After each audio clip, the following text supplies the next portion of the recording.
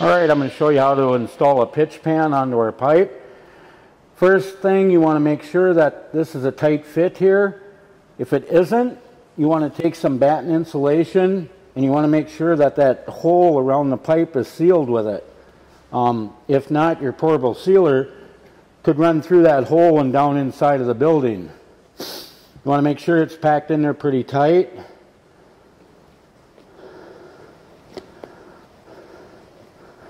Alright, we've already pre-primed it. Prime the pipe, you prime this. You actually prime the inside of your PVC ring that goes on here.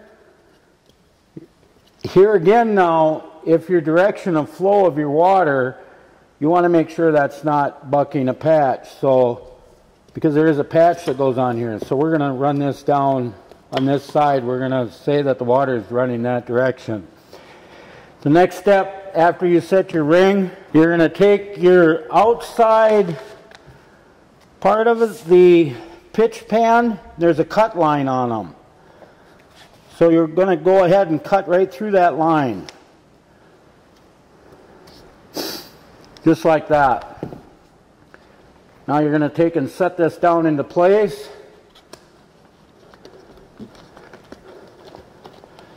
What's nice about these pitch pans, if you have pipe that's running, there's no way to slip this over the top. They split just for that reason.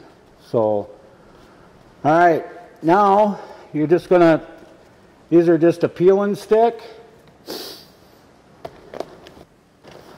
We want to make sure that that's down the direction of our water, away from it, so we're not bucking anything. Now you're going to take your paper, your release paper on it, and you're just going to pull the paper back.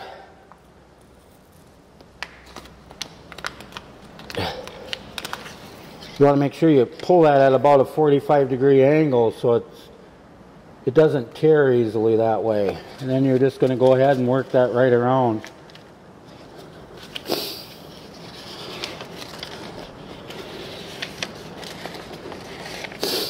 You're going to work that right to when you get to the end of it.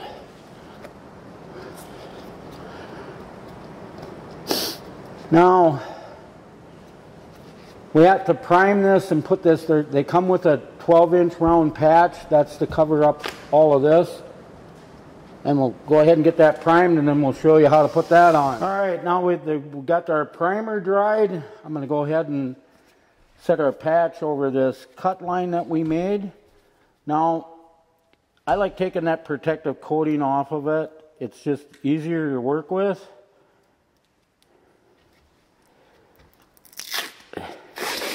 And these are the patches that come with that kit. So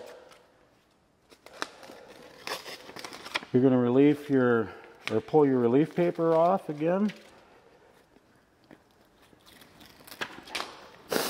Now, you want this to go down to the inside of that, right to the bottom of your pitch pan. So you got to kind of figure, you got about 2 inches there, so you're going to put about a 4-inch fold in there. And then you're going to just set that down on there just like you would an outside corner. And you're going to pull that around, making sure that that doesn't stick to itself.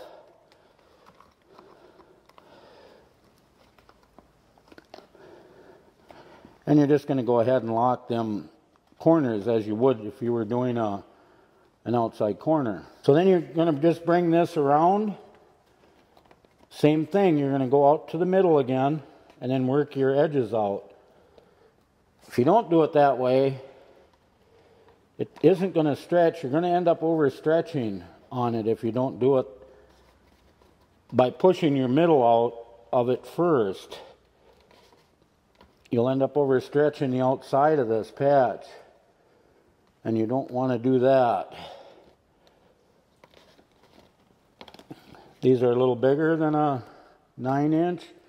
They're actually a 12-inch patch, so it's going to take a little bit more time, but if you just follow this procedure, it'll all work good for you.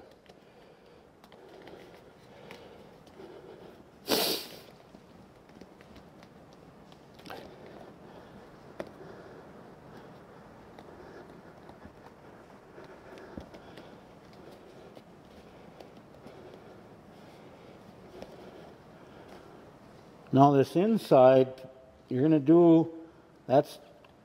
bring this around tight, bring this side in around tight,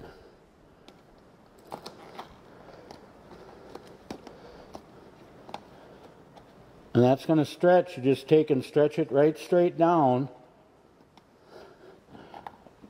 And there you might get a little wrinkle on that, but it isn't going to hurt anything as far as the integrity of the patch, but it's got to go somewhere.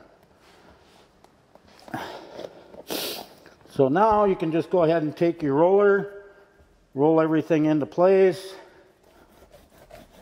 Here again, you want to make sure you get your corner of your roller there.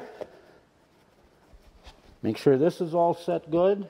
All right, so now we're ready to put our pourable sealer in, and that's a two-part mixture. There's a part B and a part A. You can see there's like a pint can that goes inside of the gallon can, and then you want to mix it thoroughly so it'll turn almost into a dark gray color. You don't want any streaks in it. So it's as simple as pouring it in.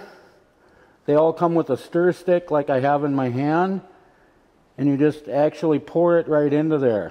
You want to be careful not to get it, pour it outside of the pocket. And you just pour that until it's full. You're going to make a little dome on the top, just slightly. Now I've primed that pipe as well, so it'll stick to that real good too. And then tamp it down. Make sure you don't have any air in there, because you want that to be, a solid bond in there. Now when you mix this stuff, it has about roughly a 20-minute working window, which means it'll start setting up after 20 minutes, and you won't be able to work with it after that.